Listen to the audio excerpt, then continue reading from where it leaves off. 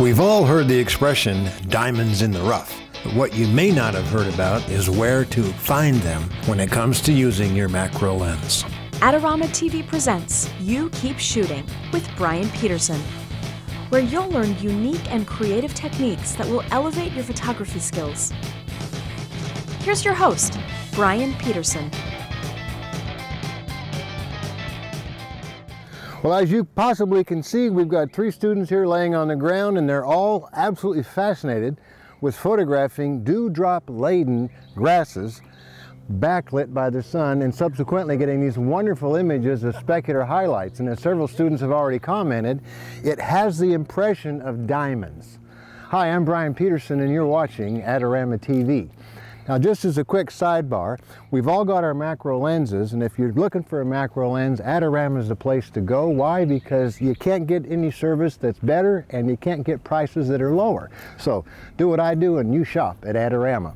We find ourselves here in Jekyll Island, Georgia, home of the super rich. Well, not surprisingly then, we find ourselves being drawn to what looks like diamond specular highlight photographs. So lo and behold, the two go together. The super rich live here, and they also have amongst the grasses here, they're diamonds, as we are calling these photographs. So macro lens, get in close, but the key to this shot is to shoot this dew-laden grass backlit. That's the biggest mistake photographers make. They either shoot it from the side or they shoot it from the front. You can't get the specular highlight effect unless you are shooting backlit. Sun is up here, coming in this direction. As a result, all of that dew-laden grass has multiple specular highlights. And just to be clear, a specular highlight is any out of focus spot of light.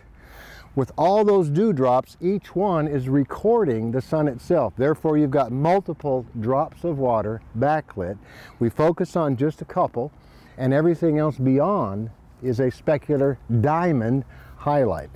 Real simple trick. As far as exposure is concerned, I've recommended to my students that everybody using here about f11, f16, and subsequently to be parallel. Make sure your sensor is parallel to the subject you're photographing. And finally, this is something you're more than welcome to shoot in aperture priority if you so choose. It's not a problem. The backlight's not that strong. So, shooting the diamonds here in gorgeous Jekyll Island. This is Bryan Peterson reminding you to keep shooting.